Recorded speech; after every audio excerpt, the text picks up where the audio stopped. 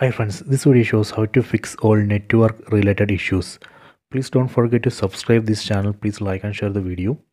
Go to settings, tap on the settings app icon. Then tap on general. Go down. Tap on transfer or reset iPhone. Tap here. Then tap on reset. So here you can see reset network settings. Tap here. Here we need to enter the password of the phone. Then tap on reset network settings.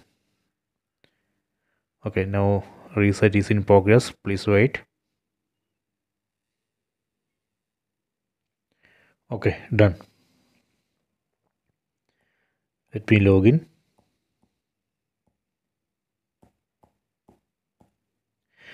After reset, we may need to reconfigure Wi-Fi networks.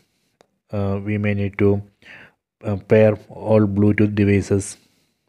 So this way we can reset uh, network settings and fix all network related issues like mobile network or internet related issues, Wi-Fi and Bluetooth related issues.